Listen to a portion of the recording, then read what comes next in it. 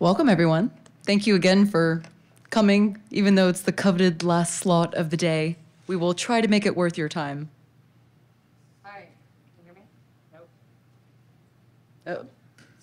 What wrong thing have I done?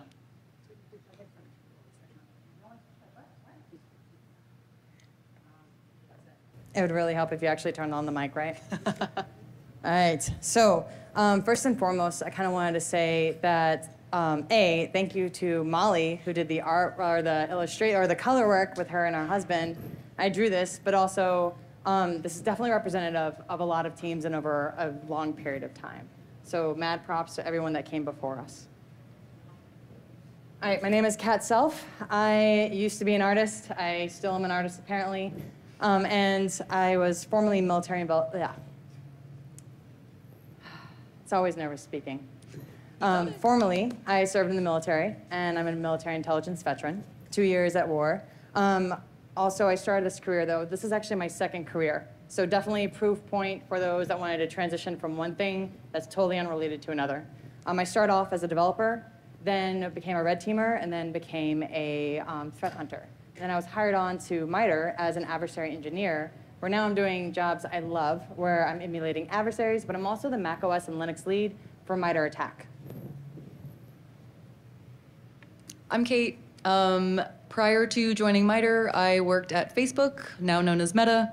The majority of my career has been focusing on Latin America, so if anyone wants to talk Latin American adversaries or cyber groups in the region, let me know. And in addition to my work, I run a cybersecurity blog called Fishing for Answers, which is available in English and Spanish. Okay, so we wanted to do some quick level setting before we really got into it and demonstrate what is an emulation and how is it different from adversary simulation. So we are fully leaning into the comic book references this presentation. Get ready. So as an adversary emulator, we have to take what Batgirl does, for instance, and be so convincing that it looks exactly as Batgirl would run an operation, right? There's not a lot of room for flexibility. Whereas if I'm a normal red teamer doing a simulation, I can take some things that Batgirl does, some things that Supergirl does, maybe another adversary, and mix the two. It's more of an approximation as the adversary. So there's more room for flexibility in a simulation. And so we're obviously going to focus on adversary emulation for this talk. Really quick, we use MITRE ATT&CK. I'm not going to go super into this because we're actually talking about attack evaluations, but we are based on MITRE ATT&CK. And the goal of this is to be threat-informed defense. Who here knows what attack evaluations is? Okay. Oh, okay, that's good. Fun fact, we actually have never done a talk before, like kind of detailing what is going on the inside of the development process for attack evaluation. So I just want to take a moment to explain that. Essentially, it's a threat-based approach, right? So we're using MITRE ATT&CK, so we're locked into a specific adversary and specific techniques. So what we do is we take that information and then we release that to the public or the vendors, being like, hey, for all of those that do detection and protections, this is the actor that we're going to emulate, and these are the techniques that are going to be in scope for that emulation. And then we take around 2-3 months, we develop an emulation, and then they come in, they set up their tools in the environment, and then we execute our emulation. They have no idea what emulation we're going to execute. It's a black box task. And then we take all of those screenshots from watching the vendors be able to try to either protect or detect against them, and then we openly release that to the public. We don't filter it, we don't sit there and make it fix things. It's just, here is the data dump. Discern for yourselves what this vendor can really, truly present to you. So the goal of the entire thing is to actually empower the users. It's to be transparent. And these are billion-dollar companies. We wanted to give you all a way to be able to peek inside of what these really expensive, amazing companies are doing. They each have these amazing, unique solutions that are solving a different problem. And not one size fits all in this case, right? Everyone has a different environment. Everyone has a different problem set they're trying to solve. And we wanted to give you that information so you can discern for yourselves. So that's what attack evaluations tries to do. And we're going to go over how we essentially take a nation-state actor, right, that has unlimited funding, that has 40 developers over 5 to 6 years, and we take all of that and we shove it into 10 developers and 2 to 3 months of development cycle, right? So we're taking a really hard task and trying to make it this approachable thing. And we've actually distilled this down even better, or hopefully more for you all, where in this emulation, we're actually going to go over an adversary where we only had a month and a half to emulate, and we really only had 2 people on the project. We had 1 developer and 1 CTI person. So we've really tried to break this down to make this much more accessible for you all to be able to recreate it yourselves. Yeah, so even if you are all coming from smaller organizations, you might not have a whole adversary emulation department. One of our key takeaways for this presentation is to hopefully demonstrate a methodology that you all can use for yourself and distill down to whatever the resources you have realistically for creating your own emulations. Okay, so this is a graphic that we'll probably come back to multiple times through the presentation, but it shows an overview of our process, right? I will start talking through adversary selection, how you do your research, how you create a scenario for emulation, and then I will pass it over to Kat, who will talk about the development side, building the tools, what does that look like, all the troubleshooting, and then we will show you how we actually executed our emulation. So this is kind of designed to show the collaborative process between CTI and Red Dev for the purposes of emulation. Okay, so choosing your villain. Before you even get to adversary selection, it's really, really important to think about your end objective for the emulation, right? Why are you doing this? What insights are you hoping to glean from doing the emulation versus just a simulation, which we talked about the differences at the beginning, right? How are you hoping this emulation informs your network defense capabilities? Think about that before you start anything else. Once you have that conversation, then it's time to choose your villain. These are some kind of main points that we ask ourselves on attack evaluations when it comes to selecting an adversary, right? Is there sufficient open source recent reporting on this adversary? Recent meaning within the last 2 years. Because on attack evaluations, everything is open source, so that's a limitation that we have to consider.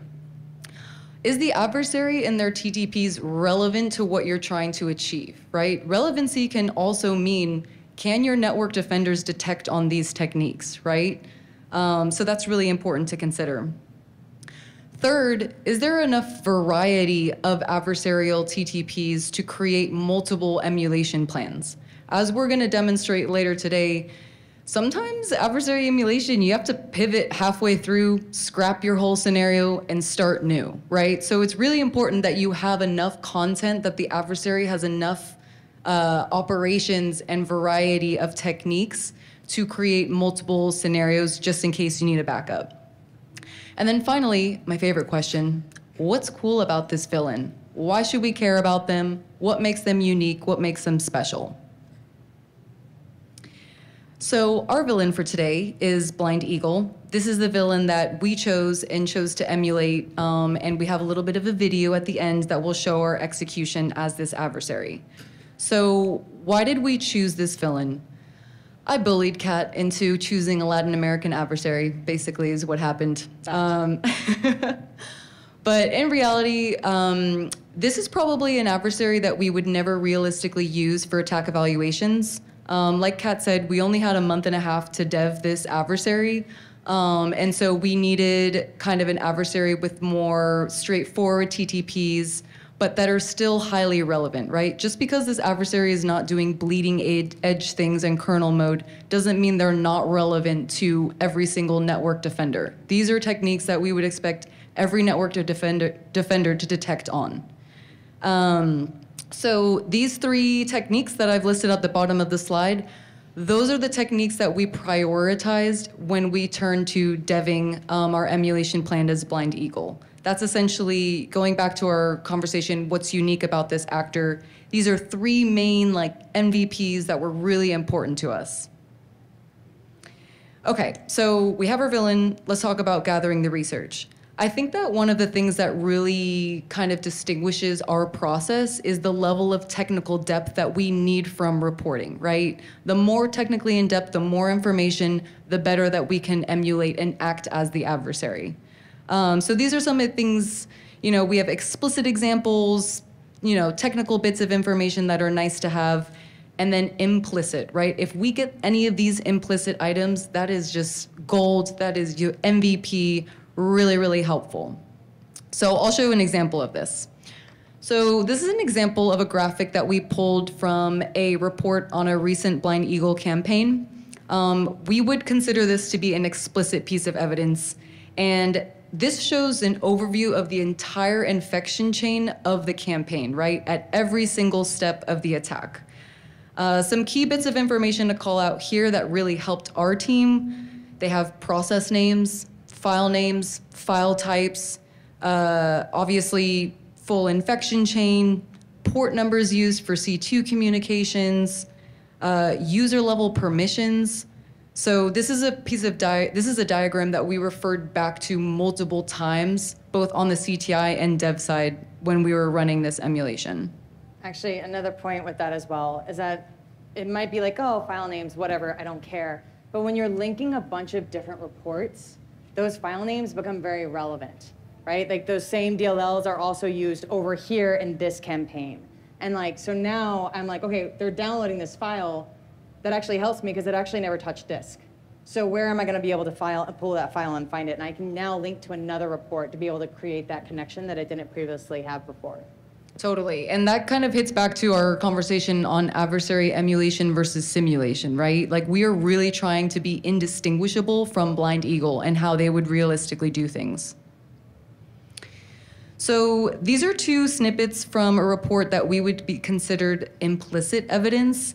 Just as an example, if you look on the image on the bottom, these were both taken from the same report, but this covered a recent Blind Eagle campaign that used Quasar-Rat, which is a open source rat. You can get it, on our public repo.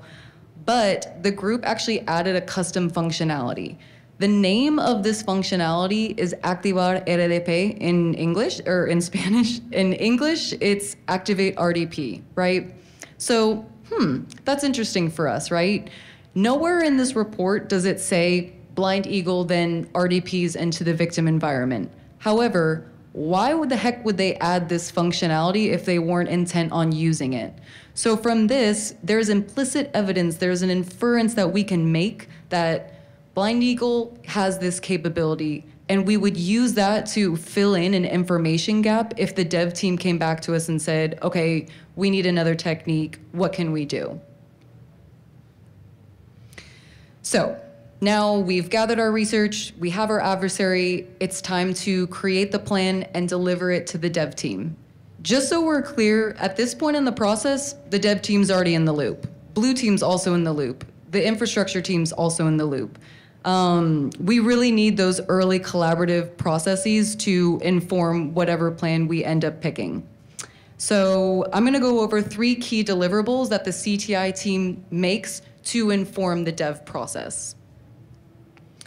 So we'll start with my favorite. This is my favorite thing to create. Not only is it pretty, but it's extremely, extremely helpful, right? This shows an overview of our emulation plan and what we actually did with Blind Eagle. At a really, really high level, the first stage, the attackers will gain initial access into the victim workstation via spear phishing. The user will then open up a PDF that is included in the email. Clicking a link inside said PDF will take them to a malicious site where they will download an async rat payload. That's our main payload. Async rat will establish communications with the C2 server, establish persistence via the user startup folder, and then action on objectives is to steal browser credentials. This was the original plan. This is not me, this is the end plan. So we're clear, because dev team loves trashing CTI plans for a reason, not intentionally. We'll call it element of surprise. So this is another example of a deliverable. This is essentially the Word version of what we just talked about with the software flow, right? So this is something that can kind of help the dev team. Okay, so we have the software flow diagram, but let's dig deeper. What's the key infrastructure involved? Kat's gonna go over this a little bit from the dev perspective, like when a dev gets something like this and they're looking for initial compromise, what is happening? What do they need? What questions do they need answered? And then a third example of this, we actually took this and made it our own from Mandiant and Katie Nichols, so shout out to them. This is something that we would expect the dev team to use during the actual attack, right? This provides different pivot points and alternative options at each major step of the attack lifecycle, right? So, okay, my scheduled task didn't run, whatever, tools break, we get it. What is my alternative option while still maintaining the integrity of what the adversary would actually do? Cool, okay, they do registry run keys. Let's do that instead. Just a note, if you're wondering, wow, Kat and Kate, this is such a sparse diagram. You're correct. That's called open source reporting. Please help us encourage people to write more blogs and reporting on this specific issue. Right? Yeah, this is us like trying. This is our peak right here, so. Slightly depressing, you are correct. Okay, cool. Now I'll hand it over to Kat to talk about the dev side. All right, so we just went over choosing a villain, right? Kate went over like what actually makes a good villain for you and your organization. And then we went over essentially like what those deliverables look like. For us on the dev team, those deliverables that the CTI gives us are super pivotal. That's actually really where we come at the collaboration point. So we're gonna walk through the sorry, here's the funny thing. Malware development, if you take away the malware, it's still just development. And so that's the reality of what we're gonna actually go through. So before you even begin, in that early stage of collaboration that Kate mentioned, right, where she was like, yeah, we bring the dev team in at this time, a lot of times when she's coming up with that emulation plan, like what the red team is doing is that we're actually on those calls. We probably are doing other work at the time, like everybody else is on 3 different calls, but we're absolutely like involved in those conversations. And the reason why that's significant is because I can't do everything. My team can't do every single random thing under the sun that an adversary does, right? Again, it's a nation state versus a team of 10 developers, and the time is cut down significantly. There's a lot of randomness that's done out there, right? So first we have to know like what platform are we even running on? Is this Windows, is this Android? Like we actually scratched Android in the beginning. She's like, well, could we do Android? It's like, no. I will not learn Android just for this presentation. Tears were shed. But it's a part of the scoping, right? Like what platforms do I need? What code do I need to be able to run in? Like what level are we playing at? Are we playing at kernel level or are we playing in user land? Because it makes a huge difference. Are we all down to the bits and bytes? Like where do they focus on? Do they focus on the network protocols, right? Like these are all different skill sets that I need to make sure the team has is staffed appropriately. And so once we have a lot of those key factors done, that's super helpful. I will call out this last one. You know how Kate mentioned in that other slide on Blind Eagle, these are the things that we really want to emulate. So we had this scenario for one round where we lost 64% of our team. That is a lot. And the CTI diagram, like that great CTI plan, totally had to get revamped. And then we had, like, we didn't ask that question in the beginning of what actually makes this actor look like this actor. Like, what are the techniques that have to be done to make this look like Blind Eagle? And so those become the priority, that if we stripped out everything else, it'd still feel like Blind Eagle with this. And that is actually our definition of done. It might seem like it's kind of a small logical thing, but there's a lot of stuff you actually don't need that's really nice. Like encryption and obfuscation are great, but honestly, they're not really relevant for our scenario. The behaviors are much, much more relevant for us. And those are, if you remember from the Blind Eagle side, those 3 TTPs that we handed over to the dev team, like if nothing else, we would really love to emulate these because these are quintessential for the actor, but also, again, something that network defenders should absolutely be detecting on and should be challenged to detect on. Those are kind of, would be returned as priorities to the dev team when they're making these calls. So again, we take that next product, right, the emulation. And then the most helpful for us is actually the word picture. The diagram's great, but there's a lot of assumptions that we all make when we're looking at diagrams. Diagrams, for at least for me as a dev, they're really great when I need to come up for air. And I'm like, okay, where am I at in this scenario? Like what is next and what did I just do? Like what am I expected to have done and then what am I expected to do next, right? But when you actually are looking at this in the beginning, it's like, all right, let me read this out. And the most specific point, oh, that got loud, is to a malicious site downloads async graph, right? That means that I need to have a website. Well, what's going to be on the website? How does it download it? How does it even know that I'm there to download it? What does that even look like? Is it a URL to a URL? Is it some JavaScript stuff? That's all dev time that I have to account for. In fact, it's also infrastructure time that I have to account for. I need to be able to upload something, right? I need to be able to download something. Where is this going to be hosted? How's it going to be hosted? All of those questions I have to have done before I even play, and like the other games, right? And the next phase. So this is usually where we'll actually go through specifically, look through the word picture and be like, what is it that I need, and what teams do I need to bring in at what point in time? And then the super sexy part. We use Jira. I really don't care what you use, but there has to be something where you kind of start breaking things down and scoping. For us, we usually like have a couple of epics. Those epics, whoever does those epics is usually one person, because the amount of rabbit holing that has to happen during that period of time is insane. Like your brain just hurts at the end of the day, as usually a sign of success. And it's where we take one epic, right? Like let's say I'm going to focus on the C2 handler, just because I just did one. And I'm going to look at like, okay, let me take all of the reporting from that emulation plan. Let me pull that down. Let me look at it. But I'm only going to scope that specifically to what protocol does it use? How does it have the buffers? Like, how does it receive the buffers? What is it looking for? How does my C2 know that that's my packet, right? Like, there's these questions that I have to ask myself. And then I start looking at it with that very, very, very specific mindset. And then that becomes my epic, and I actually break that down. For example, just because an implant has the capability to do something doesn't mean I need it for my emulation plan. It's a ton of work to go into uploading and downloading a file for a command in the very specific, annoying way that the adversary does it in this obfuscated fashion. If I don't need it, why am I going to do all that dev time? And that's where that epic comes in handy, right? Like, what's actually needed for the emulation plan? Not what's super cool and what's nice to have, but what's actually needed. And then we take that epic and then we break that down to specific tasks.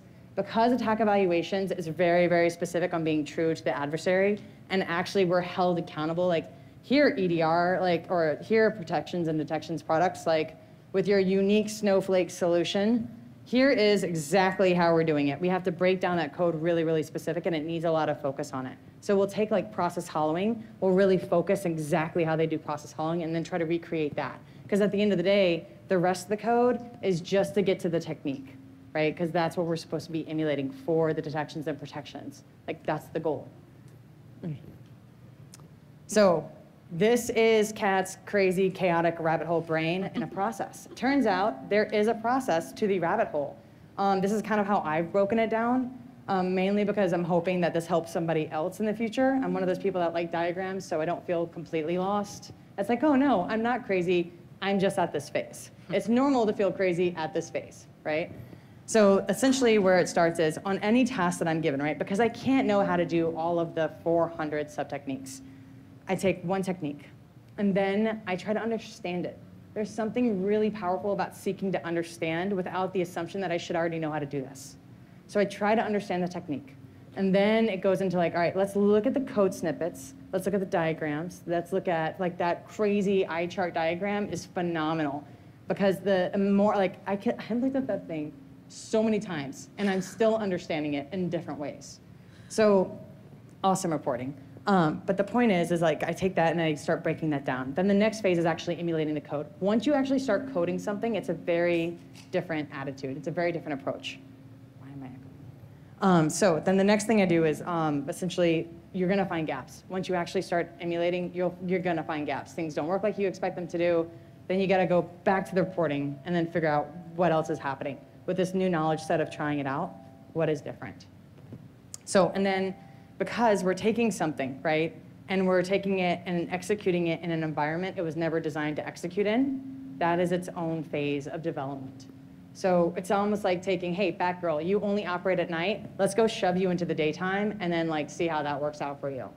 So things are just going to change because the reality is we have to put this into this agnostic environment and then make sure everyone can deploy their tools into it. So there is that element, a component that maybe you guys don't have to go through, but we absolutely do. So this is what understanding looks like. We're going to start with MITRE ATT&CK because at the end of the day, MITRE ATT&CK is what this is based off of. And it's a great tool to be able to understand what is this technique actually about and what are the different variations of it. Then we were not just paid to say that, by the way. Yeah, that's actually a thing. And actually the evals team, as much as like we all like have our own like inner team like jokes and like elbows, it's actually a really cool way to always make sure like, hey, we just did an emulation on this. This needs to be updated.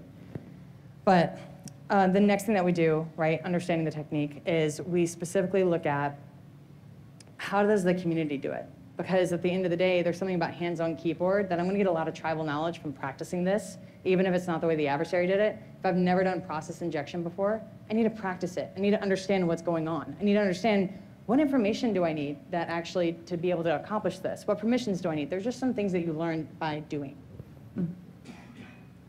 So this leads us, right, once we understand what's happening, now I can actually go and research with a different level of perspective. So that takes us to the diagrams and code snippets, right? Now I can go and look at that.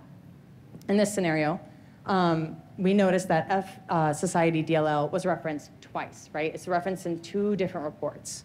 So just a note of information, we're gonna put that aside. Another thing is, we notice async rat, which we are using in the simulation plan, is also in this repo. Now, great thing about InfoSec is we love our proof of concept code.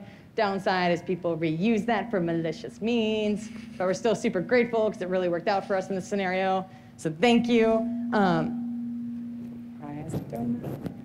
So we took F Society and we took this. So those are 2 data points for us to be able to go down on the next rabbit hole.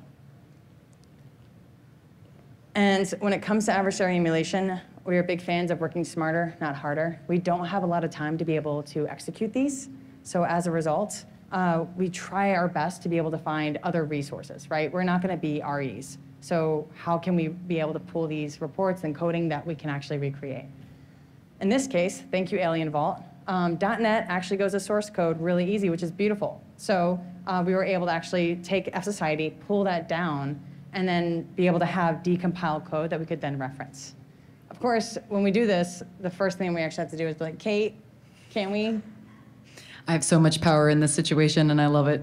And I would say, actually, based on CTI reporting, this is absolutely consistent with what the adversary would realistically do. Cat, green light. So yeah, because once we kind of started noticing, and you'll notice the next one, they definitely, there's like some duct tape and bubble gum going on. So we have our decompiled code. Now we can actually take that and then go to the next one. And then we'll actually notice that there, go ahead. There's handle run, right? There's a handle run method inside of the decompiled code.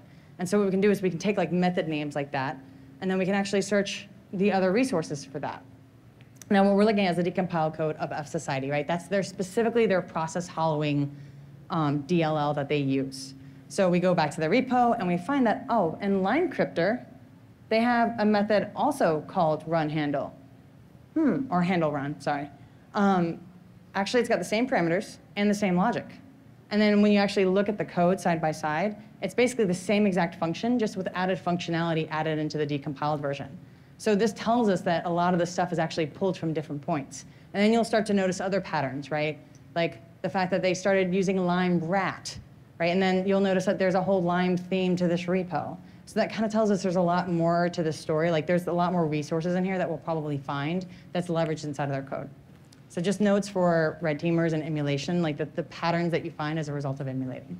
And this is another good example of the conversation that would take place between the CTI team and the red team at this point, right? Like, Kate, seems like they're kind of copying and pasting from this very public repo. Any thoughts? I would say, yeah, the adversary is not known to create custom implants. They absolutely just go based off of what's already out there. So just wanted to call that out. So this is what it actually looks like specifically for process hollowing, right, for the difference between the two. Community method, you're going to be using your ZW query information process. It's going to give you back this beautiful little struct with a little pointer at the bottom saying like, hey, this is your base pointer address. However, that isn't, and like then you're going to go in, you're like, well, I really don't care what you're running there. You're going to run this now, next. Whereas the adversary's code does something different, right? It specifically calls read process memory, which gives you a buffer. Then it's going to do the get thread context, which is going to iterate through an array. It's going to find the base pointer address, +8, math is hard, right? Like they're adding math into this equation. And then they're going to be like, okay, well, we're going to take what you're currently running, we're going to unmap it, and then we're going to be like, you should run this now, very kindly. And so it's an entirely different, right, in the way that it's going about. Also, should be thrown out, way easier to detect as well. So if we were just doing process hollowing, it wouldn't get the same effect as if we were actually doing what our adversary is actually doing. Yeah, and just to add to that too, this again foot stomps what we need to do as emulators versus what red team operators would realistically do. Like something might make a lot more sense to do or emulate, but the adversary didn't do it that way. Does it make our life harder sometimes? Yes, absolutely.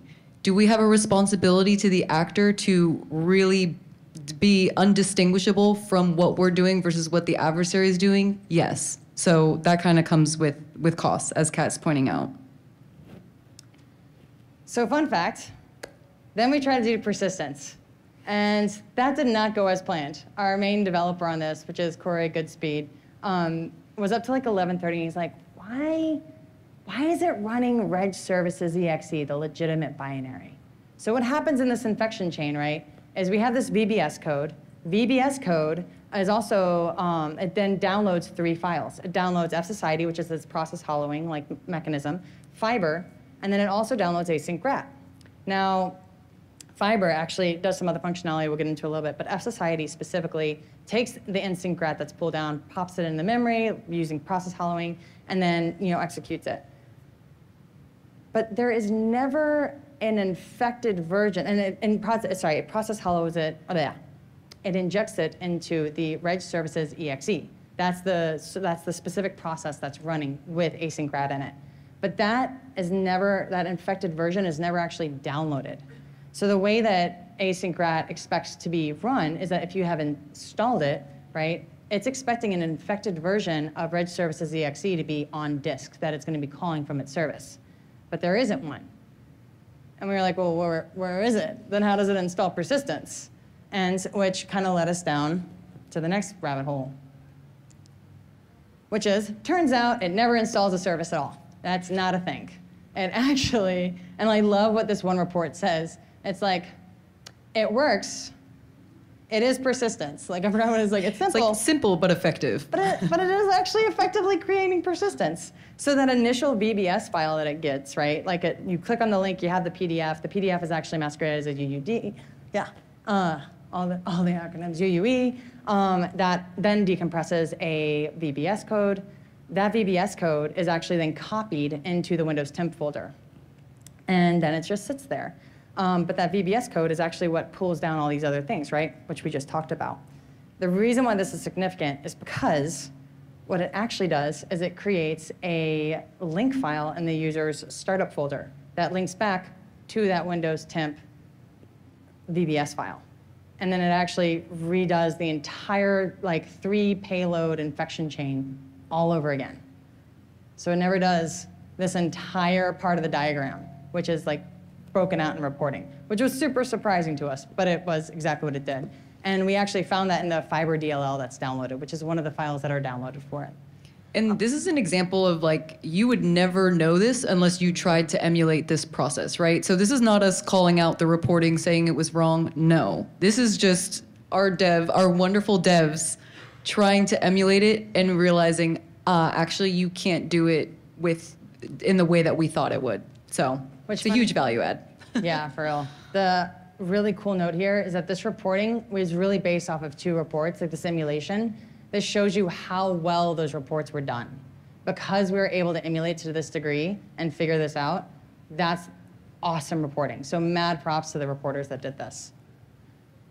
So the difference between the community versus attack evaluations and solving these gaps, right? When you have reporting gaps, which we're gonna have, is you guys can go to VX Underground and download a sample, or Twitter, or wherever else your fancy is. For us, we have a month and a half.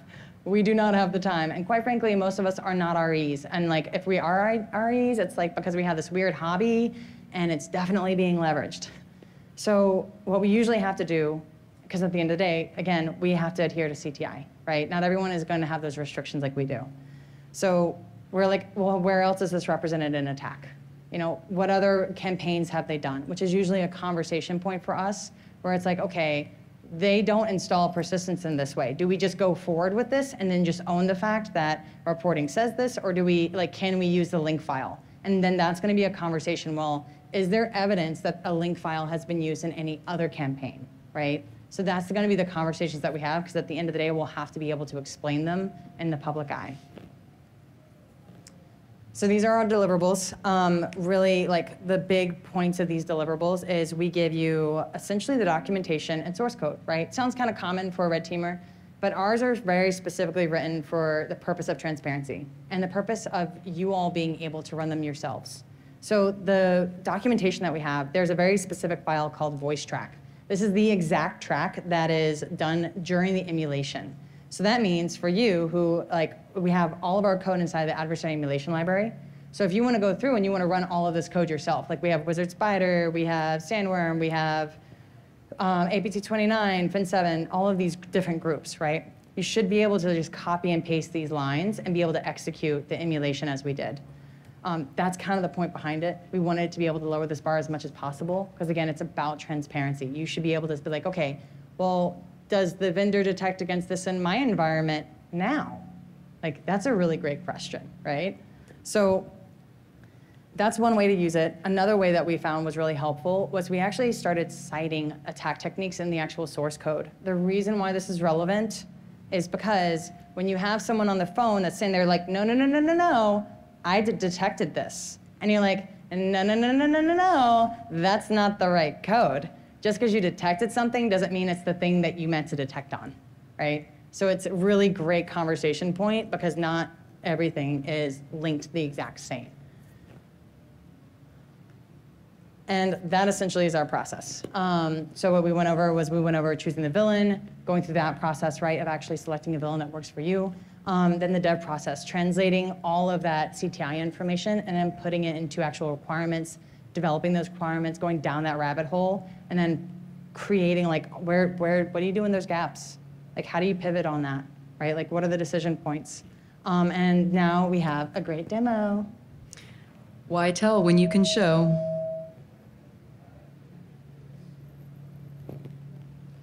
Okay, so I'm gonna voice track through this, and this will be publicly released next week, so you can see this video for yourself if you want. We might need to resize it. You want me to pause? Mm-hmm. All right, give me one sec. Just play it again. Yep. Is that better? Yeah, that's better. Okay, just kidding. Take two. Okay, so like we said, initial access, spear phishing. The victim is going to open up a PDF attachment, click the link, and it will download a file from a Discord server. Classic Blind Eagle, it is zipped and password protected, but they provided the password, so kind of them. We will enter the password to open up the PDF, which is actually a UUE file. When the user double clicks, we have, yep, the async rat payload has a callback. Now, let's look at some of the files that made this happen, right? We will look at the VBS code in that Windows temp folder. That's what kicked it off. And we will parse through that. And now we will go into the link file, which Kat mentioned is used to establish the persistence. We will verify that. And then let's check on the keylogger and set it aside for later viewing. And now, action on objectives. Async rat is going to look to dump the credentials from the user's Edge browser. So we will go look on our password stores. And yep, all right, we have the credentials necessary. So we are going to go to the site that is being visited by the user. Fun fact, we made this very convincing banking site. Please respect the process. And we are going to look to use those keylogged credentials to gain admin access into this site. So we will copy and paste. We did not use admin as user and password. And then finally, we're gonna check our keylogger to make sure it's working. Dun, dun, dun, dun. It's working. So I know that was kind of a very fast walkthrough, but hopefully that gave you some idea of what our end product looked like. Thank you. Aw, you guys are gonna clap. Thanks. It does work. Replay. It worked. Wish I could say it was easy, but it was not. We absolutely recorded this. We were not gonna do a live demo. Shout out to our developer, Corey, because that was a lot of late nights. So some key takeaways. The biggest point of this entire presentation was provide transparency to you guys. And so if you have questions, we welcome them. But mostly we just wanted to give you all an opportunity of like what this looked like. Yeah, and second thing, which we've kind of foot-stomped time and time again, this is our solution for breaking down the silos between CTI and Red Dev, as well as Blue Team, et cetera, for collaboration, right? But again, this is just a solution. You are totally able to, find a solution, and we hope that this methodology was helpful for you. And last but not least, something to kind of remember, it's really easy to be like, oh, well, your attack evaluations, you test all these vendors and it's a big thing. We started off as like a 4-man team. Like I came in a couple of years ago and I actually started up the CTI team. But before that, we didn't even have a CTI team. It was like one person and it was only like 25% of their time. So a lot of this work was built on the shoulders of guys just kind of hot patching it together. So it's become bigger because it's just iterated over the years. So a lot of the things that we just went over, like those deliverables were honestly like blood, sweat, and tears. Like that is a result of we've distilled down that this is the stuff that actually mattered because this is the stuff that we kept referring to. And everything else was nice, but it was extra. And so we're hoping that maybe like you guys can learn from our lessons so you don't have to go through that same pain. And fun announcement, our entire emulation plan for Blind Eagle, including the video, including all the code, we are going to release that on GitHub next week. So stay tuned. So yeah, and that is essentially it. Just a bunch of thank yous to the artists, to our general manager, and to our dev. And just thank you guys so much for attending. We really, really appreciate it. Yeah, thank you so much.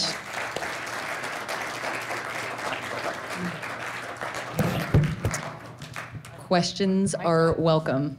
Straight up mic drop on accident. So you guys are welcome to ask any technical questions if you want to ask about the presentation or anything else. It's pretty much open. Also, we have a Batgirl t-shirt for anyone that actually asks the best question. It is a challenge, hands down. The challenge flag has been thrown. Yeah, and hopefully this was helpful. Again, we kind of wanted this to just be relevant to the average end user. So again, even if you don't even have an adversary emulation capability in your organizations, this can be done by just one user. If you want to pick and choose just a couple of different techniques that were emulated in one of our plans on GitHub, publicly available, that's absolutely your right to do. That's kind of our intent for this. You don't have to be a vendor just to take advantage of this process. And you know what, last but not least, we just went over process hollowing. Like take one technique, emulate it, and then pop it into an automated test, and then run that throughout like your quarterly annuals or whatever that is to see if your detections are actually still up and running. It doesn't have to be this massive emulation plan. Like there's even micro emulations. 100%. Oh, yay, a question, thank you. Is this on? So when you were demoing or talking about process hollowing and you're showing like, here are ways that it could be done, and here's the way we actually have to do it. Do you, in your reports, account for, or do you cover like, here are ways that adversaries might shift their techniques over time? Like, here's what we expect them to do next when this stops working.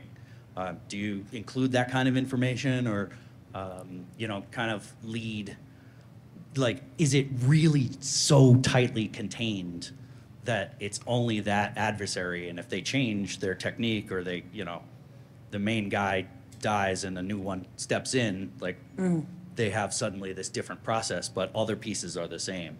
Like, do you point out, like, where it would be easy for them to change or where it could be, more effective to do something else? That's interesting. So more like forward-looking? Yeah. Like here's capabilities we anticipate the adversary doing? Especially since you rely on data that's so old already. Right. Like, your data's 3 or 4 years old. Well, this is what they did 3 or 4 years ago. We don't really know if they're doing that today, but we would envision, here are the places that they would make the next logical steps based on what we've seen. Okay, I have to speak to that for sure. And then definitely. Go ahead. If I was just a red teamer, abso-freaking-lutely. However, we have a technique scope. Like the point of evals is, so here's the fun fact about evals, right? Every single vendor, you don't get to put your tiered system on evals and then test that. You have your baseline configuration. So whatever you provide us has to be freely available to your lowest tier. With that said, that's a lot of work. It's a lot of work. So since our real goal on attack evaluations is to elevate the entire industry, trying to use that baseline and pushing it, that's one reason why we use old reporting. It's because there's no excuse not to detect against it, right? Exactly. But absolutely, if I was just doing a red teamer and I wasn't being held, like holding vendors accountable to this like technique, then I would absolutely go like, well, this is the genre of what they do between their development team. So could I suggest opening up either a part of the repo or, you know, some shared documentation where other people who are more familiar with the current techniques could suggest and say, here's how things have changed over time, or here's what we're seeing, you know, this year. If it's based on publicly available information, you're speaking to my soul. Yes. That's like, this constraint that we have though, right? Like Yes. everything has to be backed up by a publicly available resource so that we're maintaining the integrity of, we're backing everything up by data Like according to the adversary. Data would be available, but, you know, perhaps sanitized? Would yes. that be? So there's two ways to contribute. Okay. So for all of you that are so love your question. I expect that shirt. Yeah, he just really wants the shirt. I really want to put a shirt.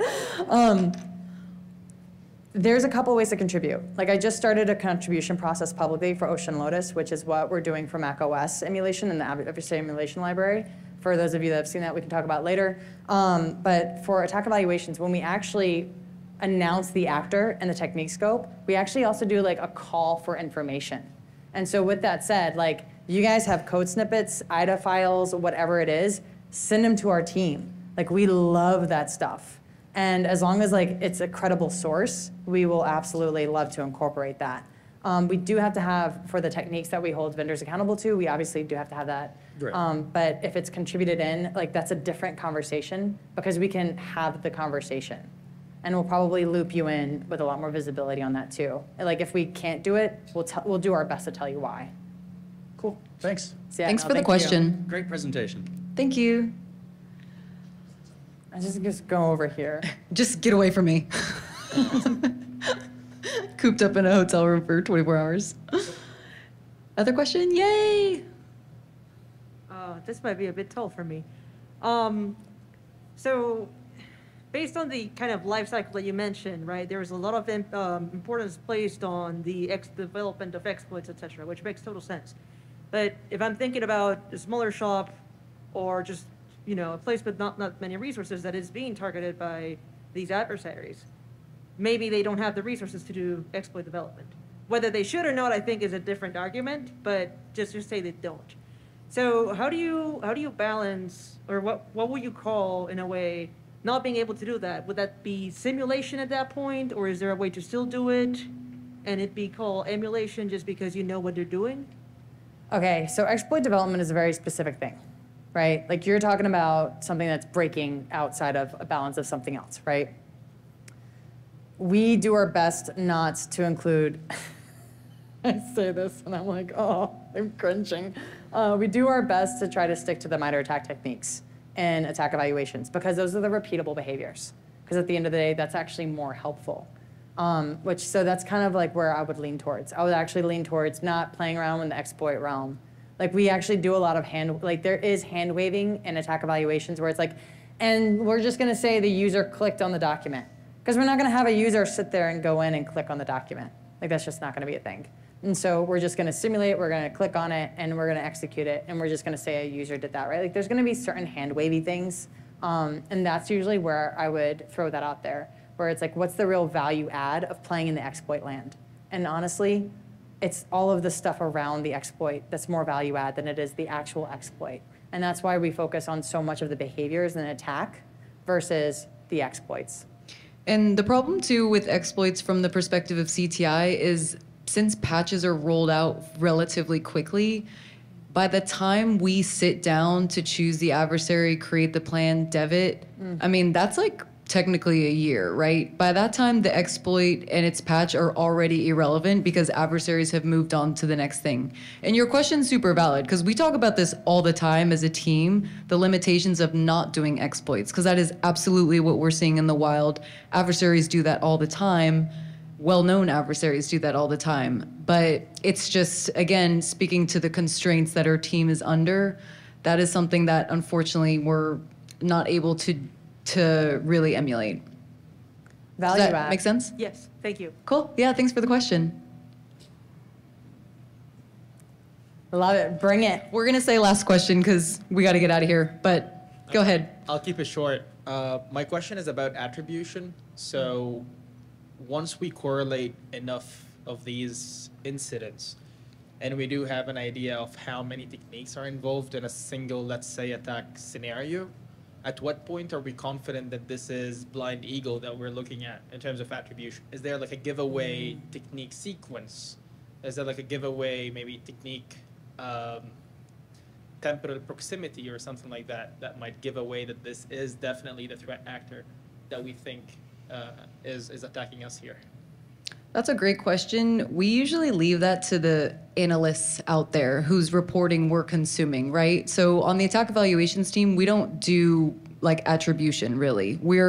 Because since everything again has to be backed up by solid data reporting, if people ever come up to us and say like, how did you know that was that adversary? We say because of X, Y, and Z, right? That being said, we don't just take things at face value. We obviously, as analysts, there's a certain degree of analytical rigor that is expected of us to really understand just because an analyst is reporting that this was blind eagle doesn't mean that we don't question that all the time, right? Like we need to know in order for reporting to be actionable for us, for something like attribution to be actionable for us, we have to know how did this reporting come to be? Like, how did they get the information? Was it a honeypot? How did they even witness the attack? So there's certain elements that we have to look for and certain questions that we have to be asking to be kind of skeptical in order to be confident that whatever emulation we create is absolutely reflective of the actor themselves.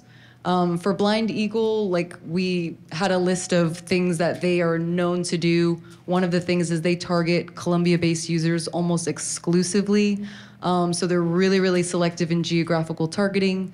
That's just an example of something that we know with reading reporting, okay, that's something that we need to keep in mind. Does that help answer your question? That definitely helps, but I remember you also said like you were prioritizing what techniques to evaluate in your emulation. Is there like a way to figure out which techniques are definitely gonna show up in a blind eagle attack scenario? I mean, definitely checking out the attack page on Blind Eagle, right. Now that I'm promoting attack too hard. That's an excellent question. So we pulled those 3 TTPs I listed, domain fronting, process hollowing, and abusive legitimate Windows utilities. Those are the 3 we called out, but only because those were really unique to the actor that we really wanted to emulate, that we really felt would add something to the end user and industry. That was us making the call, not necessarily saying, oh, because they did these 3, they must be Blind Eagle. Does that make sense? I see. Yeah. That makes a lot of sense. All right, I appreciate you guys. Outstanding presentation. Thank you so much for the question. Thank you guys so much. Thank you. Have a good rest of the conference. Enjoy your night.